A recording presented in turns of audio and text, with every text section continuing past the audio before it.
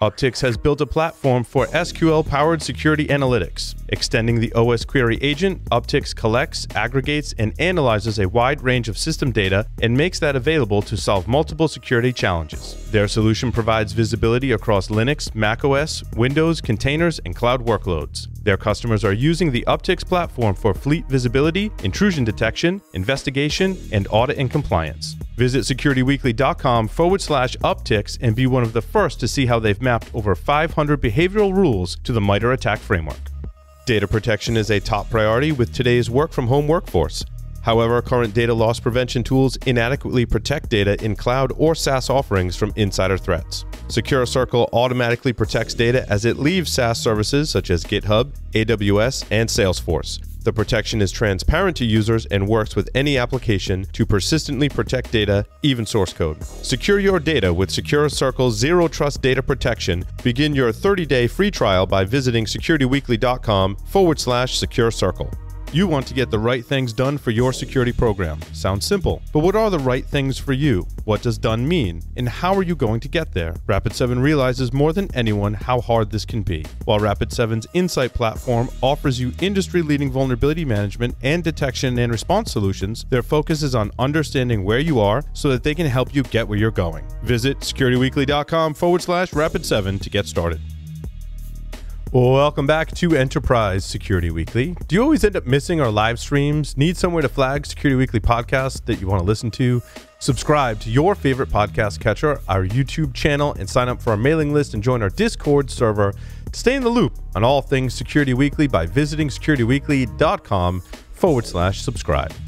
This segment is sponsored by Red Seal. To learn more, please visit securityweekly.com/Red Seal. Joining us today from Red Seal is CTO Mike Lloyd to discuss how we can vaccinate our networks. Mike, welcome to the program.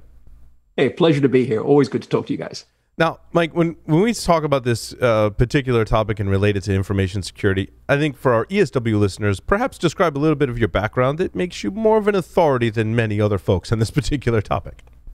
Sure. Well, if you like, if I go far enough back, I've been working on about the same problem for about 35 years now. We just call it different things. Mm-hmm. Once upon a time, I was an epidemiologist in the mid-'80s, meaning I was studying how diseases would spread. Mm-hmm. And well, one of the funny things about being an epidemiologist is I used to have to explain to people what that was. Right. Nowadays, with the pandemic, everybody kind of understands what epidemiologists do.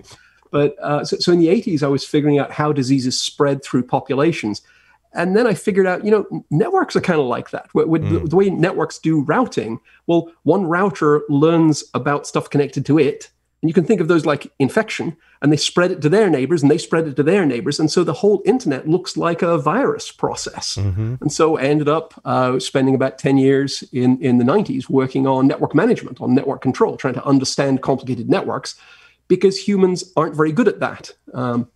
Then in the took the same idea and made it into active network control just for performance reasons, measuring networks and then controlling them and changing them to try and get higher performance out of them, because that was what was important in the go-go days of the internet. And then somewhere in the 10s, we realized, security is kind of a big problem. And it has these same issues of we've got something that propagates over a network, and humans don't reason about complicated movement across networks very well. So security became the next thing to work on. So for me, it's been the same problem for 35 years. Just each decade, I change the name of what we call it. But in all of these cases, it's how does something nasty spread around across a complex network?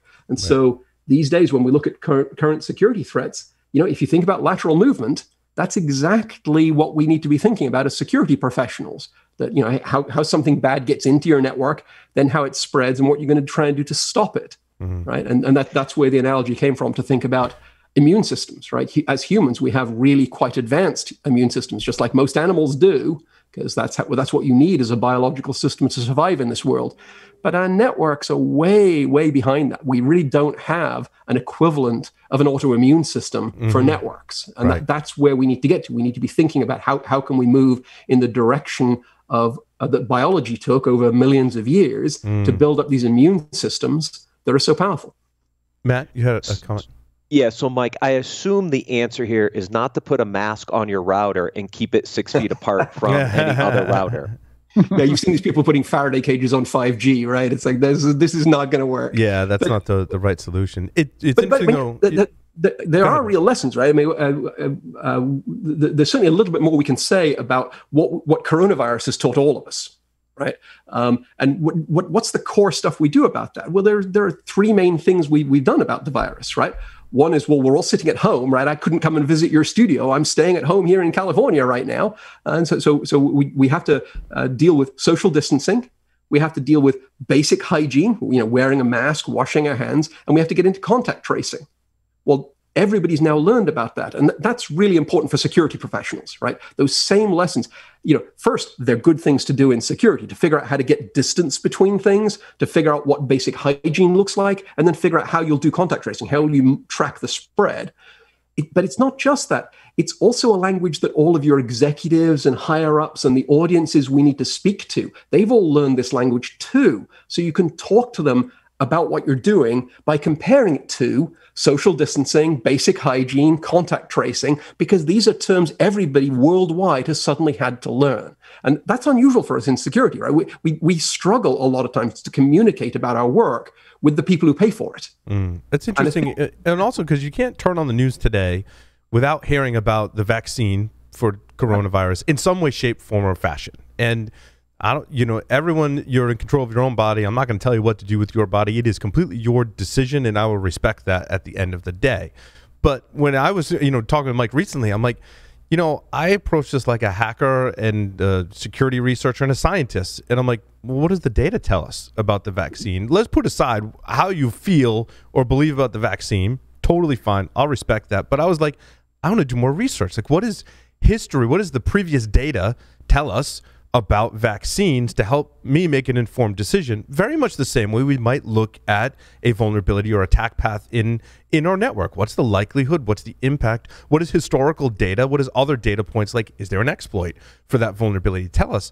I think the decision about a vaccine, for me, at least, and probably many of us that do this for a living, that's what it came down to. Mike, you had some great commentary, of course, on this subject. Yeah, no, and I like your focus on what does the data tell us, right? It is good to go and check this stuff. Honestly, within a security conversation, it does force me to reflect a bit on this term zero trust that has become so trendy, right? There's a good motive behind the zero trust movement, but what a terrible term. Yeah, right? Yeah, it is. Anybody who's ever sat in a chair trusts, right? A zero trust lifestyle is an impossible lifestyle. It's insane, right? I mean, zero trust makes you an anti-vaxxer. Right. Yeah, exactly. That's not a rational way to live, right? You have to go and examine the evidence, but some of that evidence will come from people that you then need to trust, because you need to trust that these are scientifically reviewed studies, that we're all doing our phase 3 clinical trials properly, and so on. Right. I trusted Mike because I asked him questions about the vaccine, and I trusted Mike based on his background. It wasn't blind trust, right? But I trusted Mike based on his background. Yeah, and so you do have to go where the data leads you, and skepticism is a fine thing, but skepticism isn't the same as zero trust, right? We have to calibrate. This is just like we learn with every security control. You have to learn not to overdo it, right? There's a risk with anything in security of overdoing it. I think zero trust sounds like a mantra of overdoing it, right? All we really meant was trust a little bit less. Don't trust the perimeter. But the idea that it went under this banner of zero trust, I'd say, I think it's just absurd. It makes us sound like anti-vaxxers. It makes it sound like we no longer trust data. We no longer trust evidence. We trust nothing. Well, we can't trust nothing. So, I mean, skepticism without education is just, you become a conspiracy theorist, right? Because you need something to pair with that skepticism to get to a place where you're informed. And I think there are some really good parallels between that and a lot of the problems that we have in security. Like, for example, understanding ransomware. A lot of people are scared of it. Everybody knows about it. But there's not great understanding right now about how ransomware actually gets into the organization, how it spreads. And once you start reading up on it, you find that oftentimes that attack begins weeks before you ever see the ransomware. There's lots of pivoting inside the organization. Usually it's not just the ransomware. There's at least 2 other categories of malware involved in making that happen. And it's much more complex. And just like COVID, once you understand a little bit more about it, you can be much better protecting yourself from it. Yeah, that's exactly right. The subtlety of how ransomware really propagates.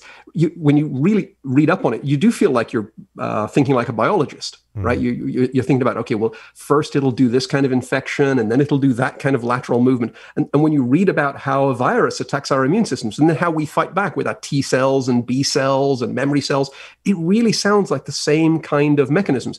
So that in a sense, our IT networks, as they get more mature, get more and more like biological systems. And you have to think about them like biological systems, right? We're all used to this idea of, we need to think like a hacker. If you want to be good at security, you have to think like a hacker. And that is certainly true. I'm not going to knock that idea. But I do think it's a good thing in this day and age to also think like a virus, right?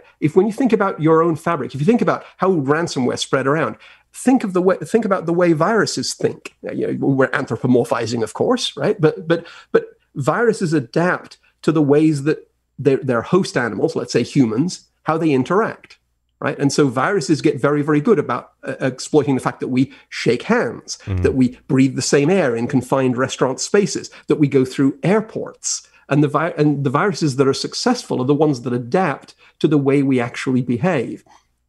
And so as a defender, you need to be able to understand the equivalent behaviors of your IT infrastructure, the same way that public health officials have been in this rush to figure out, is it the restaurants? Is it the nursing homes? Is it the bars? And it turns out actually a lot of it is the bars and then singing in churches. I mean, who would have thought we have a disease that specializes in people who sing in church? But that really is very, very good for this particular pandemic as a way for it to spread. So you have to think that way about what are the behaviors inside your network, thinking like a biologist, that will allow threats to spread, and then what are you going to do to contain and limit them?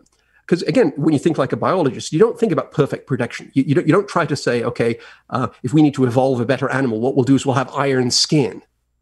That doesn't work. It's too heavy. It costs too much. It's too difficult for humans to have armor-plated skin. We didn't evolve that way. We adapted to having fairly porous skin, but we learned to react effectively with T cells and B cells. Our whole immune system, we've evolved this complicated immune system to fight back when the inevitable insults come. And right? if we could only have that in our enterprise security, it would be awesome. Because I think back, when my kids first started going to school, they brought back all these new viruses and germs, and my immune system was not prepared for that at all. But once I got like one strain of, let's talk about norovirus or the other like stomach flus, my body kind of learned that, that's what that is, develop some antibodies. And the next time I get that, it might be a different strain.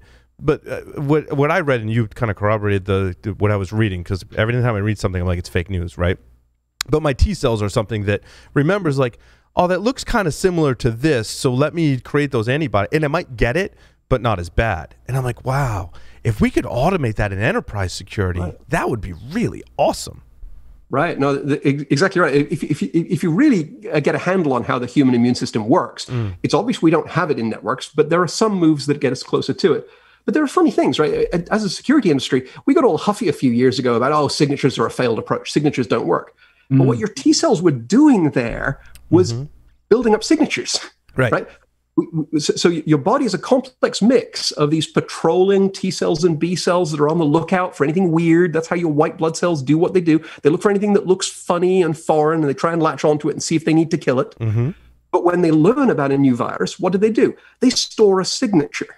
These are the T memory cells that appear to be very, very effective over the long haul, even for this virus, right? That's how these vaccines are working. They're provoking us into making these memory cells that learn a signature and then can stop it if they ever see it again by that continuous adaptive patrolling. So it's a mix of flexible patrolling that can learn new things, but also stored signatures, which, as I say, there was this big move a few years ago to say, that we have to get away from signatures. We have to stop using them. What? Our bodies don't stop using them. Right. They're really effective. You have to be able to eliminate things that you have learned, but that means you need to learn, and that's something, unfortunately, we're still not all that good at. But let me toss out a positive point, right? I've been making a lot of the negative points about a lot of this, but we really don't have an immune system in digital networks. But one thing that I've seen recently that looks like a positive evolution is how Cloud Fabric works. All the work on orchestration and containerization in Kubernetes and Cloud Fabric, of course, that was designed to save money, right? It's all a financial push. But an interesting side effect of that, if you think about the way that everybody is familiar with the idea that cells in our body turn over, right? There's an often repeated phrase about every cell in your body turns over every 7 years. That's not true, actually, but the real story is a bit more complicated than that. But it certainly is true that you're not the same collection of cells that you were 10 years ago. Right? The average age of a cell in your body is about 7 to 10 years. So we shed cells. Right, we're continuously renewing. We're the same people year after year after year, and yet all the cells are slowly being replaced. Well, some of them very quickly, some of them at a slower rate. But cloud computing is starting to get to some of that same idea of shedding cells. Right, this idea that you can spin up and down containers within milliseconds now. Of course, we used to build data centers out of racks and racks and racks of gear, and it took a lot of time and effort to get more gear into those racks. And so the provisioning cycles were very long. But that meant because you put a lot of energy into making them, you also didn't dispose of them very quickly and easily. Right. But the way cloud infrastructure is now managed starts to look a lot more like disposable cheap cells. And this actually does improve some aspects of security. You don't need to do things like patch management on a Kubernetes pod-based workload. What you do is you go earlier in the CI/CD pipeline. You do shift left, you go fix the vulnerability or whatever it was, and then you just deploy new images and wipe out the old ones. Well, I'm not saying that gives you a complete immune system, but it's a step in the right direction. That's a biological style of treating all the cells as throwaway. So all the, we think of ourselves as very solid, but in fact we're not. We're made out of disposable, replaceable parts, mostly. There's a few parts that aren't, like the brain. Canonically, the brain cells and some parts of the eye and so on are not that easily replaceable. Most of the human body is designed for replaceability. And we're finally getting to compute environments that are like that are designed for throwaway and replaceability, which I think is at least an optimistic sign of heading in the right direction. No, I agree. I think it shows the most promise of us to be more resilient, right? Yeah, that's the idea that. Go ahead, Adrian. The idea that the age of an asset correlates with its risk. Right. No, I absolutely. Yeah. There's this term that the DevOps people have been using for a while that I find isn't well enough known in security. The idea of pets and cattle. Right. This is the idea that all IT assets were pets. There were things we gave names to, and if they got hurt, they would take them to the vet, and we'd patch them up. And most of our heritage in security is managing computers as if they're pets. Most of IT was about pets. But when DevOps comes along with cloud and Kubernetes, they shift to a world where they do a lot more with cattle. These animals that you just put a tag on their ear, and that's all they get as far as the name goes. And if they get sick, you kill them and you get another one. And so that shift in thinking, I think, does improve some things in security. But it's not that the cattle then are everything. What you really need to understand is which assets in your environment are still managed like pets and which ones are managed like cattle. This isn't a right versus wrong. It's different parts of your company's systems are going to behave in different ways.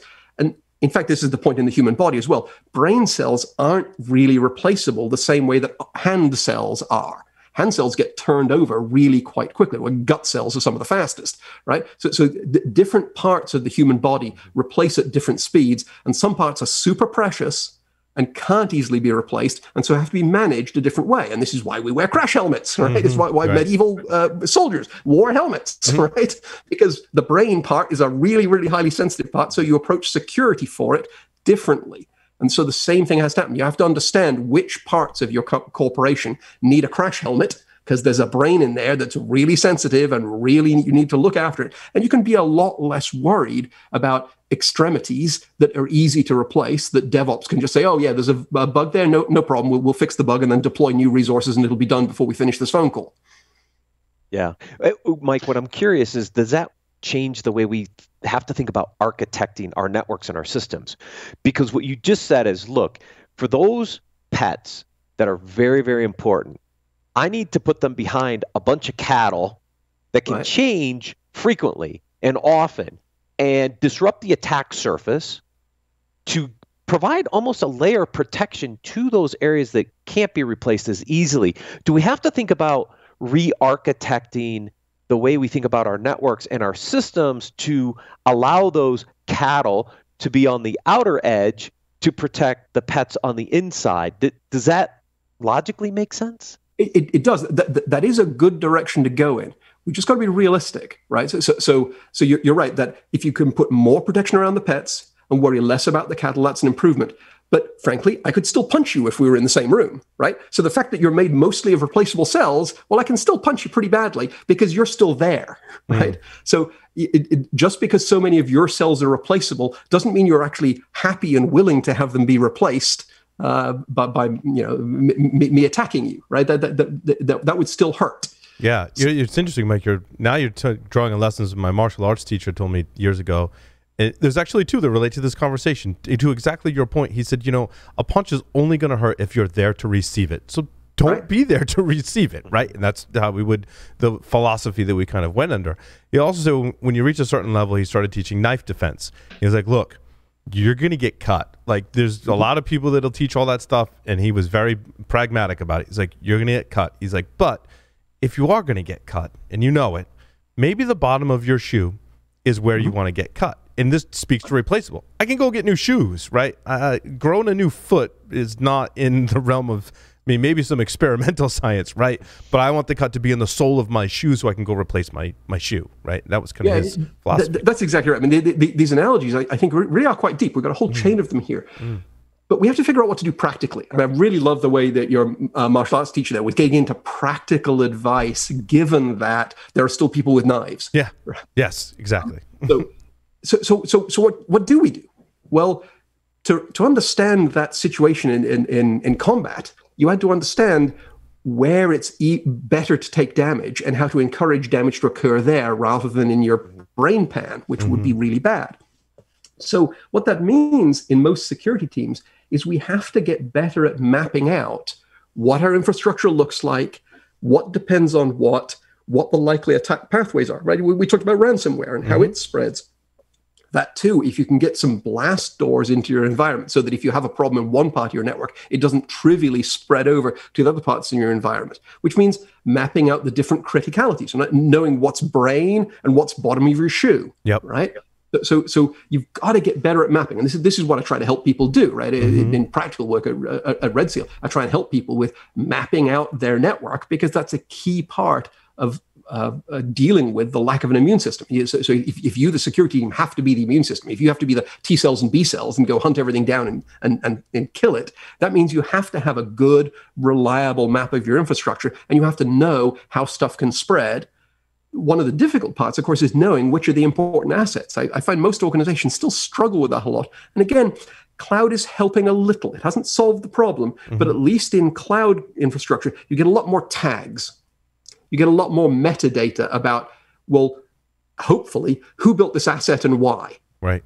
So sometimes all you get is mechanical descriptions, but actually looking at the tags being used by your DevOps teams as they build out cloud infrastructure is actually a very great help in identifying which things are more important and which things are less important. So a good map of your equivalent of your body's nervous system, right? The IT equivalent of mapping out the body. This is where you really need to start, right? It's not just inventory. It begins with inventory, but then you need to figure out how things are connected. You have to think biologically. You have to think about how a virus would spread through a system. So you have to be able to trace pathways, and so this is more rudimentary than the fanciest stuff we can think about in an immune system. But I think it's practically where people need to start today, just like your martial arts instructor trying to say, look, there's some practical realities that are going to be hard to escape, but let's at least control the damage so that we can be resilient and fight back. And that's the nature of the game today. So you're touching on something I wanted to kind of get your thoughts on a bit more, that I see another analogy between COVID and the network, where, I feel like you see a lot of the misinformation about the disease, and you think, well, if people had at least some foundational understanding of how the human body works, these myths and this misinformation wouldn't be a problem because, they're just so ridiculous. If you understand even just a little bit about how the body works, you know that they're physiologically impossible. And similarly on the network, my experience working as a consultant, I was shocked at how often I could come into an organization and know more about some of their systems and how their network is laid out and how things work than people that work there. Because generally you find, people know their small piece of the puzzle. They know how their bit of the network works. And there's not a whole lot of incentive to understand much beyond that. So they know it's thrown over the wall at some point and somebody else knows it. And again, going back to my ransomware example, I feel like to be prepared for any kind of threats that are coming in, I think the average, and this is where I want to get your opinion, is it such that the average company needs to understand their network a whole lot more than they do now? Well, especially the security teams do. Yeah, there are some very funny things about security, right? One of the things I was slow to learn in this industry, took me a while to figure it out, is that really security is the only team that's uniquely obsessed with completeness, complete knowledge. As you said, right, every fiefdom has specialists who are very good at what they do, right? You might have a DevOps team who are specialists in Kubernetes, in Google Kubernetes Engine, right? And they really know that stuff stone cold. And they don't know jack about routing. They have no idea how packets get in and out of their fabric. Security, that's somebody else's problem outside, right? I don't think about that. I just make my application work, right? And so you got all of these different fiefdoms, and each one of them has very good control of their environment, but nobody's taking care of the whole picture. And of course, we know that if you could only map 95% of your fabric and manage security incidents in 95% of your fabric, what's going to happen? All of the threats are going to concentrate in the 5% you can't see, either because you've got very skilled adversaries, nation states and what have you, or through simple evolutionary pressure. The dumb attacks still work, and if you clean them out of 95% of your network, they'll just concentrate down into the 5% you're not looking at. Right? So ignorance is absolutely a massive security problem. But you asked it a little more generally. You were thinking about, okay, well, do businesses need to get a whole lot better at this? Well, unfortunately, most organizations inside the business aren't that motivated to keep pushing Zeno's paradox, right? What do I mean by that? It's, for most purposes, if you're in NetOps, let's say, well, you need a complete picture of everything for NetOps, right? If you need to keep availability up. Well, no, you kind of don't.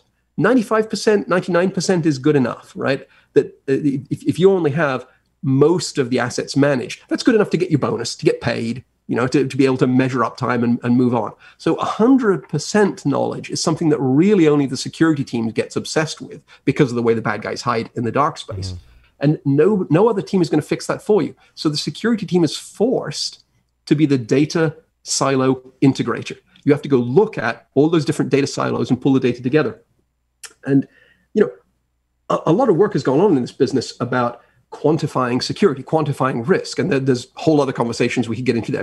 There's no time for it in this call. But one of the things I did end up doing almost as a side effect, once I learned some of the points you're bringing up there, is it's possible to quantify ignorance as well. We've actually put some energy in Red Seal in what I refer to as quantifying ignorance. That is, we take on data from all these data silos. We compare the data silos' pictures of the world to each other. And because of that, we can identify known unknowns, things the security team cares about, where you can tell there must be more fabric out there that's not being managed very well. And you do this by comparing the data feeds to each other. If each team has a different view of the elephant, if the elephant is your company and each of the teams has a little bit of a view, and you try and combine those pieces together and they don't make up a coherent elephant, more practically, if you try and map your network and what you get back is Hawaii, a chain of islands, that's not your network. Right? You can tell there are gaps, and you can quantify how bad the gaps are. So there really is a discipline within security about quantifying ignorance. And I think that's me reflecting your point and saying, businesses do need to do this, but it's really only the security teams who have to go and shine a light in all the dark corners, and nobody else is going to help the security team do it. You really have to get good at interdisciplinary, inter-data silo work to go solve that kind of problem.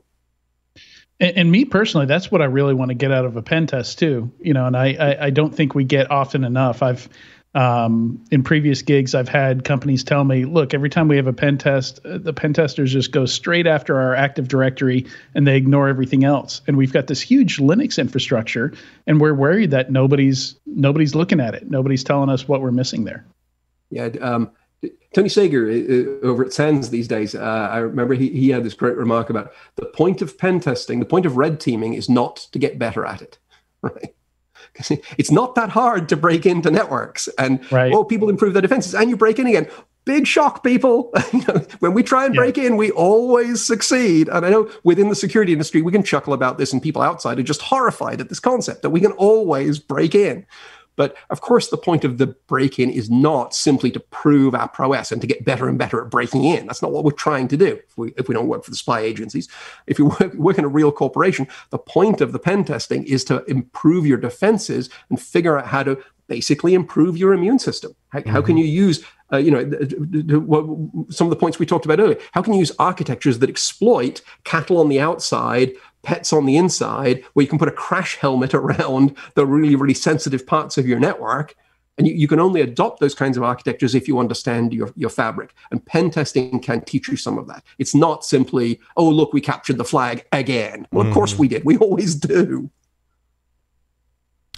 Mike, always a pleasure to talk with you on all of our shows. It was really awesome. For folks that want to learn more, you can visit securityweekly.com/Red Seal. If you want to understand your network in many of the ways Mike has described, using awesome analogies, by the way, please visit securityweekly.com/Red Seal. Mike, thanks again. Always a pleasure talking to you guys. I really do enjoy these. Coming up next, we've got an interview with Joe Ravella of Polarity Augmented Reality for your application. Stay tuned.